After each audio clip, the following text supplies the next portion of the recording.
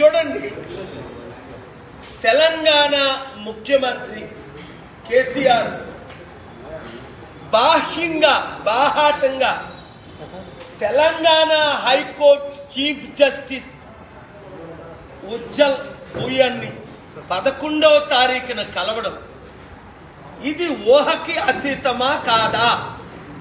మన దేశ చరిత్రలో ఇలాంటి మీటింగులు ఒక్క కేసీఆర్ ఎప్పుడు కలిశాడు గుర్తుందా మీకు? ఆర్టీసీ బస్సులు స్ట్రైక్ అయినప్పుడు అప్పుడున్న చీఫ్ జస్టిస్ ని కలిశాడు కేసీఆర్. ఎందుకని? ఇదే సీఎం కేసీఆర్ 100 కోట్లు చీఫ్ జస్టిస్ కి ఇచ్చారని నాతో సీనియర్ కౌన్సిల్స్ 3 చెప్పారు హైకోర్టు. నేను నమ్మలే. అరే చీఫ్ జస్టిస్ కి 100 crores ఎలాగిచ్చి ఉంటాడు? ఇప్పుడు నేను ఇన్వెస్టిగేషన్ అడుగుతున్నా. వై నేను చీఫ్ జస్టిస్ ఆఫ్ ఇండియాకి లెటర్ రాసి 3 విషయాలు ఇక్కడ నేను క్వశ్చన్ చేస్తున్నాను. ఇమీడియట్ గా chief justice of India intervene అయి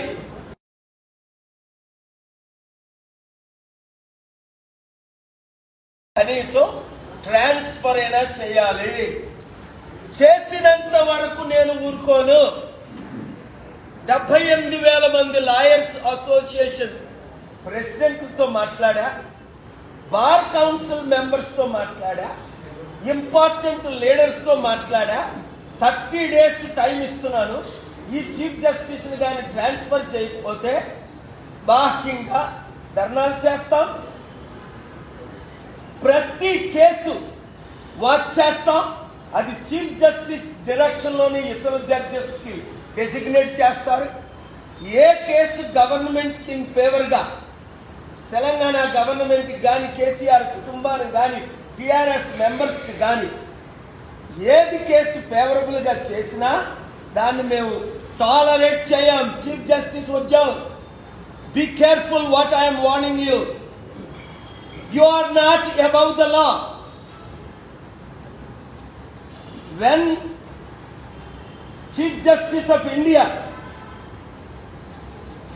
Ramanaji, did not issue notices to the Russian embassy in Delhi, I did not spare him.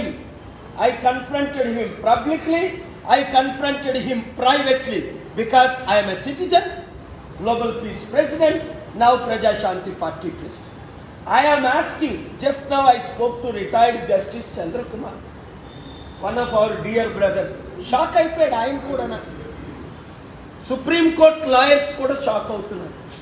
ఒక చీఫ్ జస్టిస్ ఓపెన్ గా 2 గంటలు ఒక క్రిమినల్ అయిన సీఎంని, ఒక అక్యూజ్డ్ 10 లక్షల కోట్లు, తెలంగాణలో మిగిలిన 8.5 సంవత్సరాల 5 లక్షల కోట్లు, అప్పు చేసిన 5 లక్షల కోట్లు మాయమైపోతే 100,000 కేసులు హైకోర్టులో పెండింగ్ ఉన్నప్పుడు ఇప్పుడు తెలంగాణలో 4 ఎమ్మెల్యే టిఆర్ఎస్ ఎమ్మెల్యేలు పశువుల్లాగా 400 కోట్లకి అమ్ముడు పోయినప్పుడు 15 కోట్లు మేము cash seize చేసామన్నప్పుడు case high court writ petition pending ఉన్నప్పుడు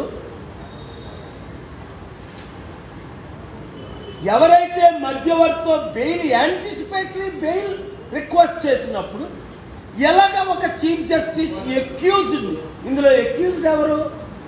సీఎం కేసీఆర్. ఎట్లా కలుస్తారు? మీకు ఊహకు అతీతంగా లేదా? మీడియా మిత్రులారా, జ్యుడిషియరీ మీడియా కూడా కరప్ట్ అయితే ఇంకా దేశానికి హోప్ లేదు. కనుక మీడియా మిత్రులారా, జస్టిస్ రిటైర్డ్ ఐఏఎస్ ఐపీఎస్ లాంటి రోషయ్య గారు లాంటి వారు 180 మంది నాకు సపోర్ట్ చేస్తున్నాను. మీరు కూడా సపోర్ట్ చేయమని మీడియా మిత్రులు. ఇది ఒక రియల్ హోలీ యుద్ధం. లక్షల కోట్లు దోచుకున్నాడు 100 కోట్లతో జడ్జిలు కొనగలదా? కొంటున్నారా లేదా? కొనకపోతే ఎందుకు కలుస్తున్నారు? ఊహకు అతీతం కాదా? కనుక దీన్ని నేను తీవ్రంగా ఖండిస్తున్నాను. ఈరోజు ఈ చీఫ్ జస్టిస్ ఉజ్జల్ భూయాన్ మీద మేము వార్ డిక్లేర్ చేస్తున్నాం. మీకు నీతి Dear Chief Justice of Telangana, Mr. Ujjal Bhuyan, if you have any respect for the law, excuse yourself, request your Chief Justice of India to transfer you immediately.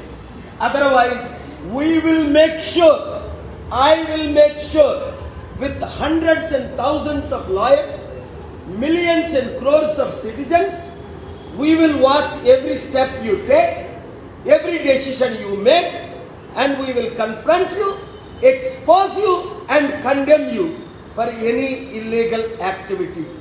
I am also calling the Chief Justice of India to investigate if whether KCR has paid 100 crore to this Chief Justice Ujjal Bhuyan or not.